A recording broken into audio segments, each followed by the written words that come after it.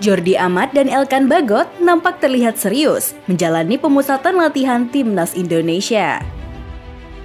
Kedua pemain ini terus dorong-dorongan dan memperlihatkan keseriusannya dalam sesi latihan Timnas Indonesia.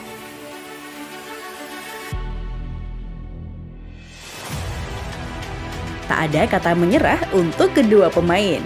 Keduanya berharap mendapatkan tempat tersendiri di hati Shin. Meski begitu, Jordi Amat masih belum bisa memperkuat Timnas Indonesia di kualifikasi Piala Asia 2023. Ada rasa sedih, tapi dia bakal tetap mendukung Merah Putih.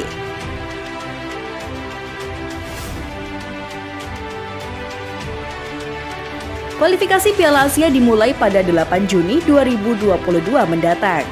Indonesia semula diyakini bakal mendapatkan tambahan tenaga baru karena Jordi Amat dan Shin sudah berada di Indonesia sejak pertengahan Mei untuk memulai proses naturalisasi.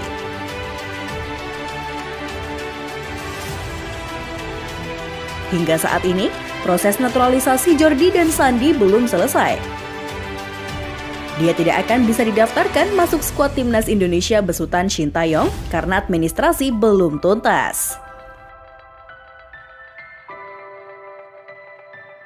Jordi juga tak akan tampil saat Indonesia bertemu Bangladesh dalam laga uji coba di Sijalak Harupat, Kabupaten Bandung. Namun dia tetap berlatih bersama tim.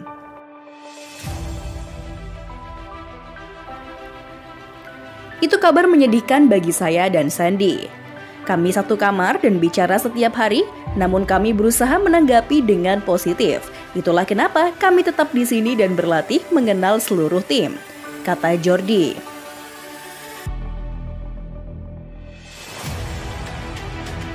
Jordi menjelaskan bahwa dalam proses naturalisasi ini dirinya juga turut membantu.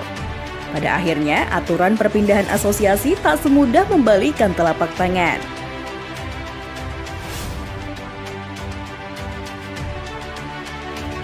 Nah, bagaimana menurut kalian tentang latihan keras Timnas Indonesia di tangan Shin?